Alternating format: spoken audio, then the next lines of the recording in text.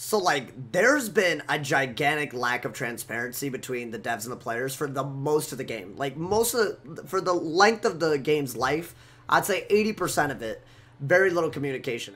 And nowadays, I feel like they're much more accountable. Like, they have social media, I think that's a big deal. They show up to streamers' chats sometimes.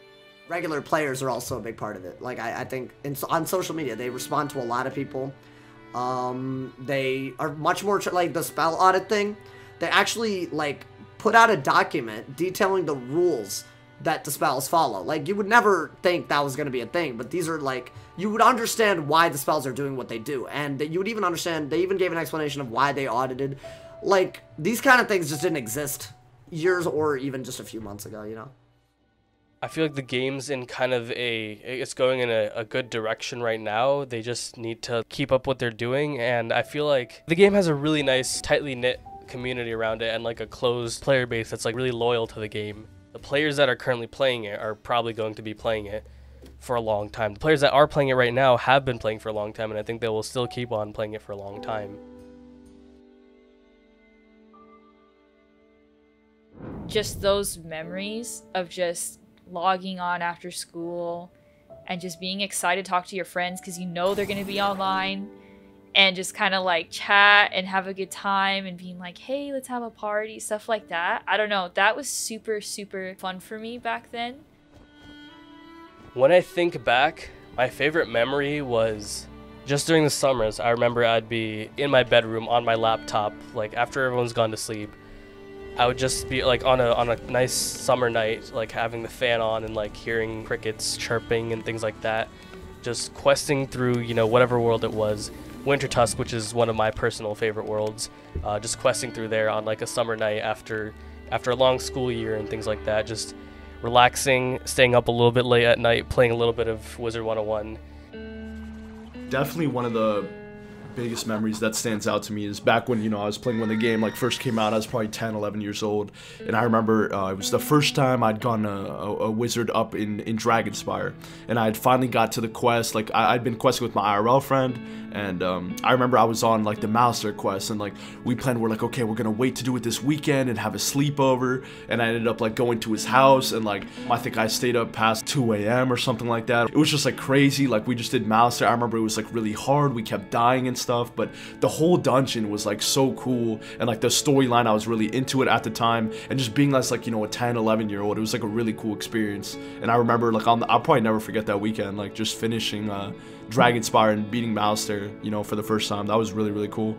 That's definitely one of my favorite memories from the game. One of my favorite memories, there's this really rare drop that I got, and it's called the Amulet of Divine Influence. It's a super rare drop.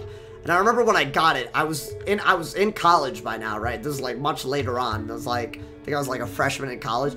I like screamed at the top of my lungs when I got it, and like everyone in the dorm, like they thought that something was wrong or something. Honestly, speaking of the dorm, another thing that I think is kind of funny.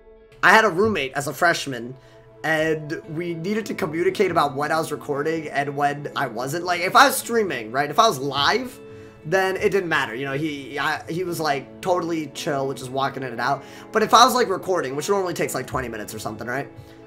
Sometimes I just need that space, you know, I just need the room for those 20 minutes. So I used to put a sock on the door, like an idiot, because I thought that would be a good. So the first few days as a freshman when I was recording and being loud as hell, much louder than I am nowadays, by the way, when I'm recording, like loud, people used to come out trying to see what the hell was happening, and they saw the sock on the door, and then I had a reputation for the first few weeks that I did not need, you know, I did not need.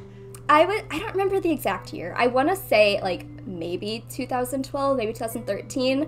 I guess that would have made me like 12, and it would have made him 14 because he's 2 years older than me. So we met on the game, and at the time, he was living in West Virginia, and I was living here in Missouri, where I still live. And we were just friends at the time, but we were always playing with each other, and we exchanged Skype and everything like that. So we would do Skype and play the game. And we got really close, and we dated on and off. 2017, we were like officially dating, and he was like on FaceTime with me one day and saying, hey, I feel like we should like meet in person, let's like make this official. And I was like, oh my god, I'm scared, like I don't know if I'm ready for that. That was like my first time meeting an online friend. He bought a plane ticket and flew out here. It was my senior year. It was during the weekend, and stayed at my house, and my parents were like kind of weirded out that there was this random guy at my house, but like they knew who he was because I mean I'd known him for several years.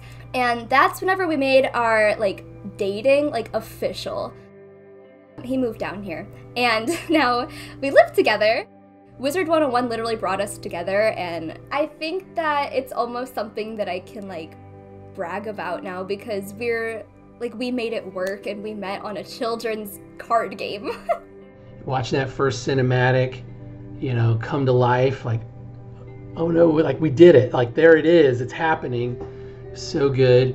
And then just having the fans, you know, appreciate and love the game as much as we did, that validation, it feels great. Like I said, I'm still talking to people today about that game that I started making 15 years ago. We're paid to make games, that's what we do, and we do that. But then when you actually enjoy the game you're working on, you could feel it in the studio that people were playing outside of work, right? They were fans of the game. You don't always get that, but when you do, you can feel it, you know? You can really feel it. And that you just feed off of it. You have a generation that came up in Wizard101, right? And they, to a large degree, I think it might have inspired or influenced them to do art or to do writing or to do voice acting or to do just game design or to do programming. And that's actually really fulfilling. It's one of the things that's cooler about my job is knowing now that other individuals out there who are going to embark on their own careers, that they're going to find their own creative endeavors that they want to start, that they will now throw elements of Wizard into the mix of what they build, the same way we drew from Narnia, or we drew from the Muppets, or we drew from Pokemon. It's really cool.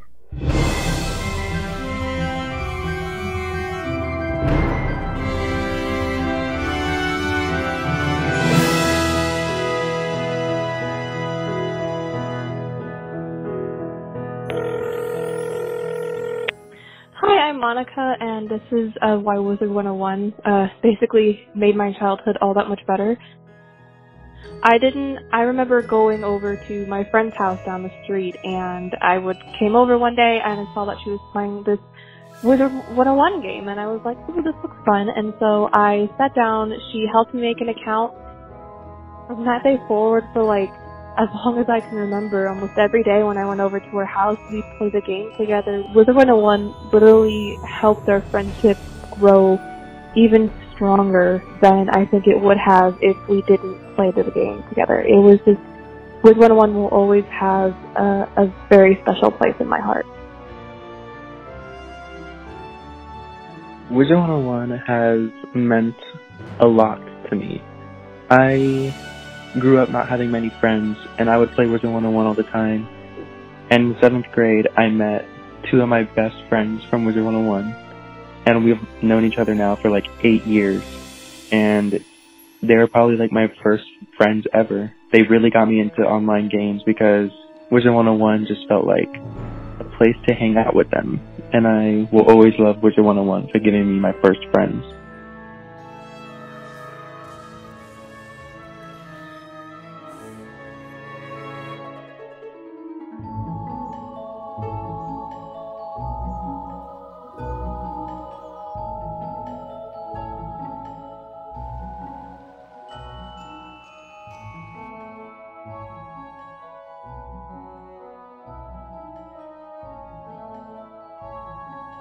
Wizard101 does have a team aspect.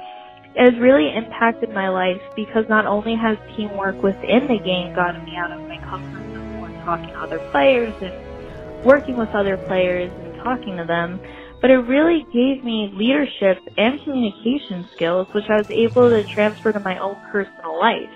And as a recent college graduate, class of 2020, I would say that those skills really helped me in college because college is all about working in teams.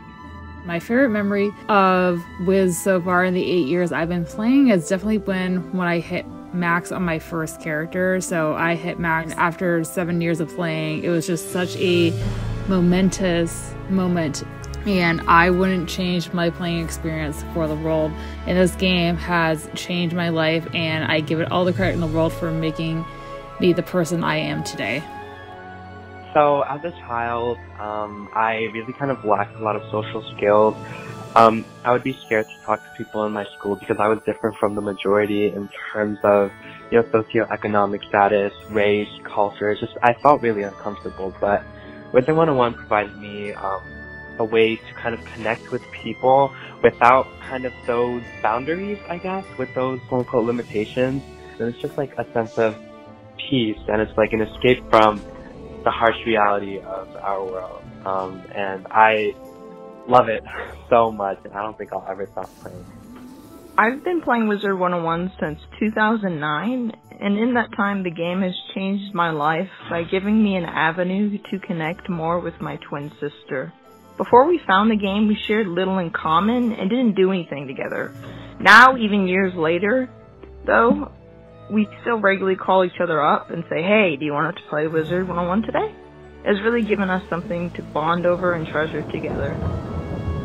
Hi there, I'm Z, or better known as Sophia Dreamheart in Wizard101. One of the biggest impacts in my life that Wizard101 has had is by helping me meet my 2 childhood best friends. We all met and bonded through Wizard101, and from there it was an instant connection. I genuinely believe they're my platonic soulmates. They're even like sisters to me. And the 3 of us have been best friends for nearly a decade, and we're still close as ever. I can't imagine my life without them, and they've been there for me through so much. Our friendship has always been full of love and support and understanding, and I Wizard101 to thank greatly because I wouldn't have had the opportunity to meet and bond with these amazing people if it weren't for the game. Also, quarantine has admittedly affected a lot of people's mental state, and getting back into Wizard101 during it has been really therapeutic and helpful for me. Plus, I actually got back in touch and caught up with a friend I played with years and years ago, which was really lovely. My name is Claudia, and my in-game Wizard101 name is Madeline Winterflame. So I'm from Singapore, and I've basically been playing this game for over 7 years now. So I've basically met my 2 best friends in the whole entire world from Wiz, and they're from Australia and America, and we've known each other for like 8 years now. Yeah. So one of my favorite Wiz memories is that, every time I hang out with a friend, or I'm PvPing or questing, I'll take a screenshot. So right now in my computer, I actually have over 1,000 screenshots of Wizard101 gameplay, of just me hanging with my friends, etc. On a more personal note, I've actually had quite a few mental setbacks growing up, and during my really dark episodes, it was those people that I met on Wiz that really helped me through. They are my best friends, they are my pillars of strength actually, and I'm just so grateful for them. And essentially, I know that my life would not be the same if I've never played Wiz, because I wouldn't meet all these amazing people, I wouldn't have all these amazing screenshots, and I just owe like everything to them.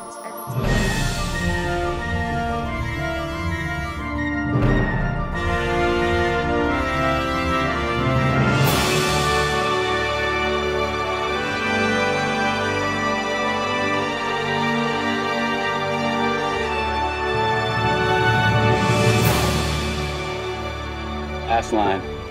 What an ending to such a bitter chapter. Thank you all for never giving up on this world, especially you, Wizard. I love you all.